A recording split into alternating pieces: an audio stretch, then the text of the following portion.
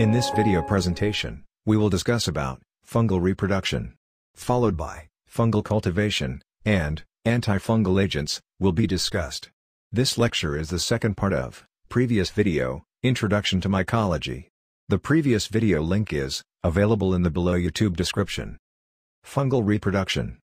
Unlike other microorganism, in fungus, both asexual reproduction and sexual reproduction is seen.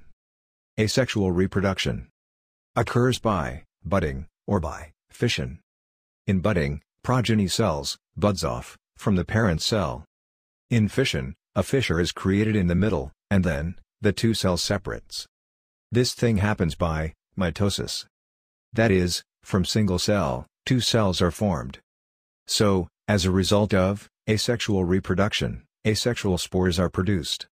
Examples of asexual spores are arthrospores, blastospores, chlamydospores, cunidiospores, and sporangiospores. First we will see about sporangio spores. This is an asexual spores, where hundreds of sporangio spores are produced within a sac, called sporangium. This sporangium encases these spores at the end of aerial hyphae called sporangio. 4. Rhizopus, Mucor, Absidia, are the examples of the fungi, which produces this type of asexual spore. So, hundreds and thousands of sporangiospores are produced within the sporangium. These spores will be released out of sac, that is, released from sporangium, and develop into individual hyphae. This is a microscopy image, showing the sporangium, which carries hundreds and thousands of sporangiospores in it.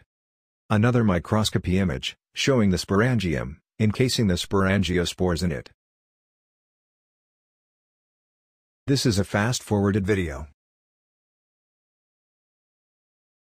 You can notice a round-shaped structure, called sporangium, at the end of aerial hyphae. This sporangium encases sporangio spores.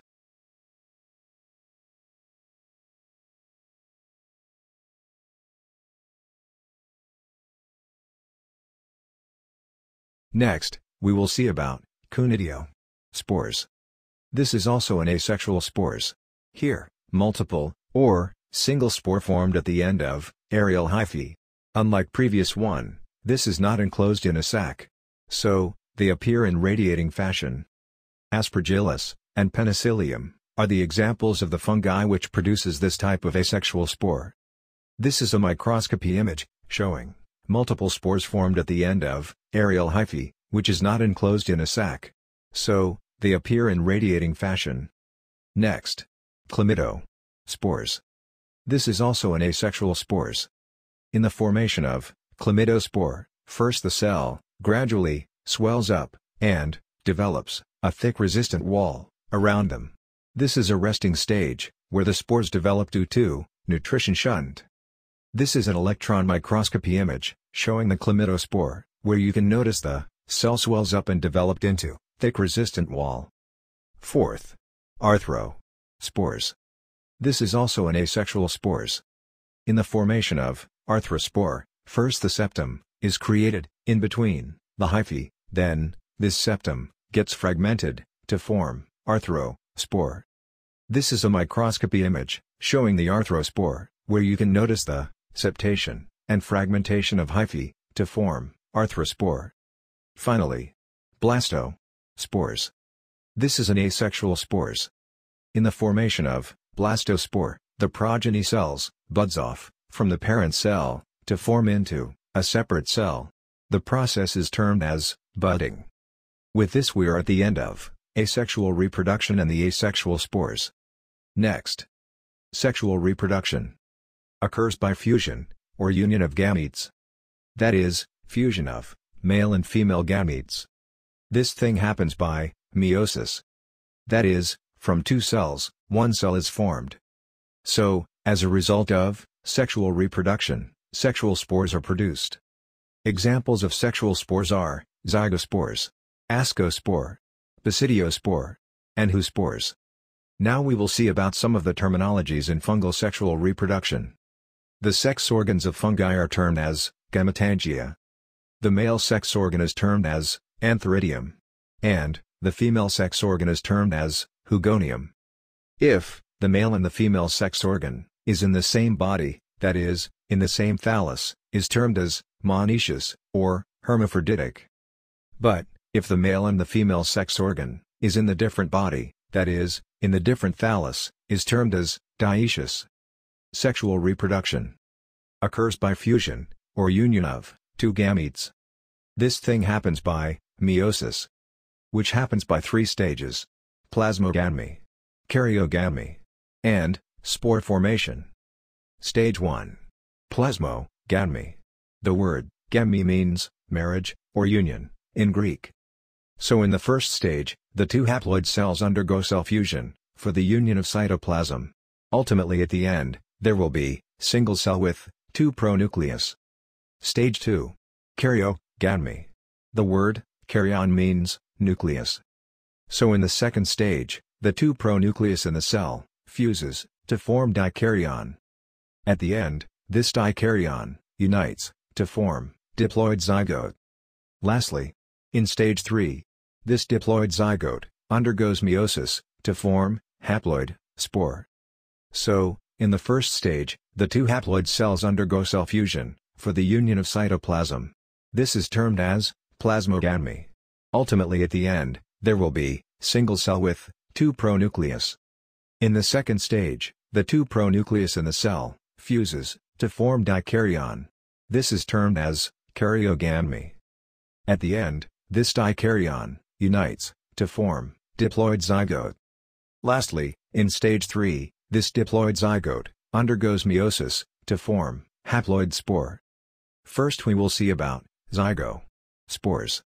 This is a sexual spore, where the spores are produced by fusion of two gametes, that is, fusion of male and female gametes. At first, the gametangial copulation, which starts with the extension of two gametes.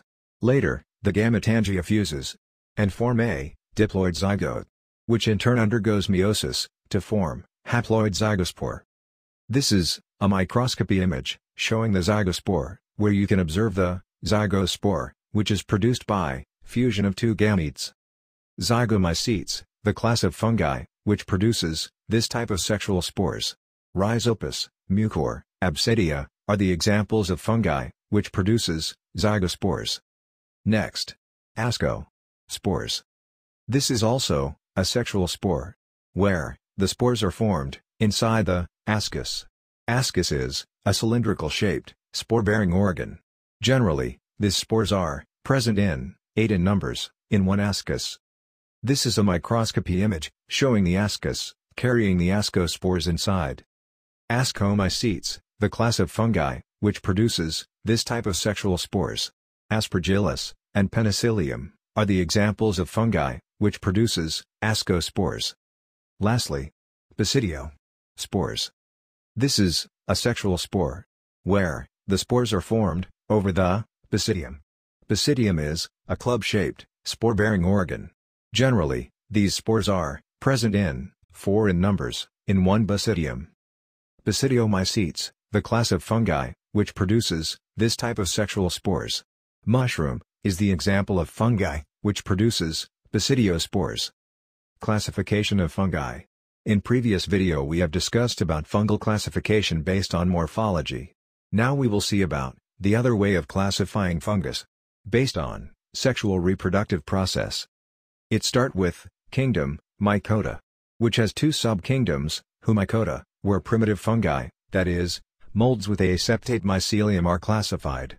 Next, Eumycota, where advanced fungi, that is, molds with septate mycelium are classified. In Humycota, which comprises of only one class, that is, zygomycetes, also termed as conjugative fungi. This class of fungi produces sexual spore called zygospores. In Eumycota, which comprises of 3 classes, number 1, ascomycetes, also termed as sac fungi. Number 2, basidiomycetes, also termed as club fungi. And the third class is deuteromycetes, also termed as fungi imperfecti, or imperfect fungi. Because, for this class of fungi, the sexual reproduction is not identified. The class, ascomycetes produces sexual spore called ascospores. And, the class, Basidiomycetes produces, sexual spore called, basidiospores. With this we are at the end of, sexual reproduction. Sexual spores. And classification of fungi, based on sexual reproductive process. Fungal growth and nutrition. Nutrition. As we already detailed in previous video. Fungi are, chemoheterotrophs. Lack, chlorophyll. Embedded in, food source, or medium. And undergoes, external digestion. Fungal growth. The difference between, fungal, and bacterial growth, are. Optimal pH for the growth of fungus is, 4 to 6. But most bacteria are well grown at pH of, 6.5 to, 7.5. Optimal temperature for the fungal growth is, 25 degrees Celsius for mold, and 37 degrees Celsius for yeast. But most bacteria are well grown at the temperature of, 37 degrees Celsius. Optimal sugar concentration in media, required for the fungal growth is, 4 to 5%. But for bacteria, it requires, less sugar, on par with fungus, that is, 0.5 to 1%. Oxygen requirement. Molds are, strict aerobes, and yeast are, facultative anaerobes. But bacteria are, aerobic to, anaerobic, depends upon the species. These are the difference between, fungal, and bacterial growth. The culture media, which is most commonly used for fungal cultivation is, Saber-Odd-Dextrose agar, abbreviated as, SDA. Components present in this media are, dextrose, at a high concentration of 4%. Other components are, peptone, agar, and water. Finally the pH is, adjust to, 5.6, that is, acidic pH. As we already discussed, the optimal pH for the fungus growth is, between 4 to 6. At this acidic pH, the bacterial growth is, inhibited in fungal media. So, the two important things, the fungal media fulfills is, 1, the high sugar concentration, and secondly, low pH. For fungal cultivation, sometimes, SDA, is also, added with, chloramphenicol, and cyclohexamide. Chloramphenicol is, an antibacterial agent, used to prevent, bacterial growth. Cyclohexamide are used to inhibit, saprophytic molds. The other culture media used, apart from Saber-Odd-Dextrose agar, and SDA with antibiotics are, potato dextrose agar, brain-heart infusion agar, and, cornmeal, or, cornmeal tween agar. How the fungus are inoculated onto this culture media. For yeast, and mold, separate way of, inoculation method are followed. Inoculation method. For yeast, streak plate technique is done, like bacterial isolation. But for mold, point inoculation is done. After inoculation, yeast are, incubated at 37 degrees Celsius, for 2 to 3 days. But molds are, incubated at 25 degrees Celsius, for 7 days. After incubation, macroscopically, yeast appears, similar to bacterial colony, that is, smooth surface colonies. But molds appears, cottony and spreading type of growth. Another image, shown here, the cottony and spreading type of growth. Microscopically, yeast appears, oval to, round-shaped cells, under microscope. But molds appears, long and, branching filaments, and hyphase. Staining techniques.